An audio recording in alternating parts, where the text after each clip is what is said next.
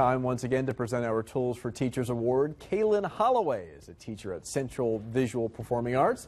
He is this month's winner, nominated by Chelsea Smith, one of his students. Good afternoon. Thank you both for being here. Thank you for having us. We'll get to you, Mr. Winner, in just a second. Chelsea, what makes him so special? Why did you nominate him? I nominated Mr. Hollaway because he's different. And different, I mean, he connects with students more than anybody else does. Since he is from the, from the area of the north side, he understands the struggles that we go through about coming to school and maintaining our grades and, everything that's going on in the economy. So I felt like he was the best candidate for it. It's just Mr. Hollaway, he makes sure we go above and beyond everything that we need. That is so nice. Yes, he really is a big help. That's great. This is some video of him in the classroom here.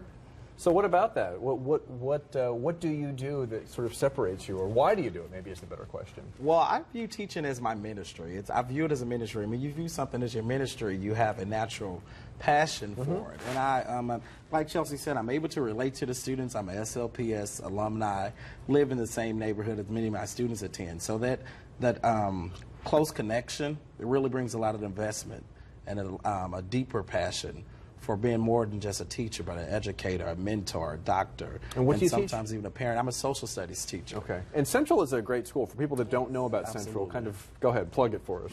What makes it separate, or separates it from some other schools? Great. Well, Central is where arts and academics share the center stage. So we're part of the St. Louis Public School District. We're a magnet school that focuses on visual and performing arts. So our students are some of the most talented students in the region. Our teachers, our art teachers, we're renowned in their arts, and our educator teachers, we love the arts as well, our academic teachers. I was going to say, because you teach social studies, so it's obviously a little bit different. But exactly, but to have to cover the whole curriculum, right? And you have to love the arts just as much as the students do. So Central, 6 years ago, we were rated the underperforming art school. Today, we are accredited with distinction. Oh, it's a great school. So we're a school on the move, and we have amazing colleagues and amazing leadership team. We should mention too, this is only your second year teaching, so congratulations. Thank you. Did you have a career before this, or are you young? I have no idea. Yeah, so I graduated from Mizzou, and I went and worked at the state capitol as a legislative assistant for a while. Oh, there you go. And I joined the Teach for America program, so I'm a Teach for America Corps member, and it just goes to show you the impact that you can make in short period of time with a student. And one day, you never know. I didn't know that Chelsea was doing this for me. So it just goes to show you how many people are really looking at you. That's really nice, really nice. And your time at Central has been good, Chelsea? Yes, sir. I love it. I love Central. That's wonderful. Good for you. Good for you.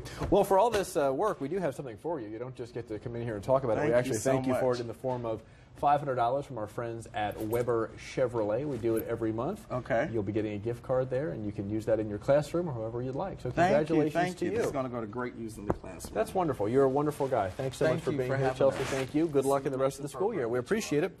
If you'd like to nominate someone for our very special award, you can do it online. We do Tools for Teachers every month. You can find all you need to know at KPLR11.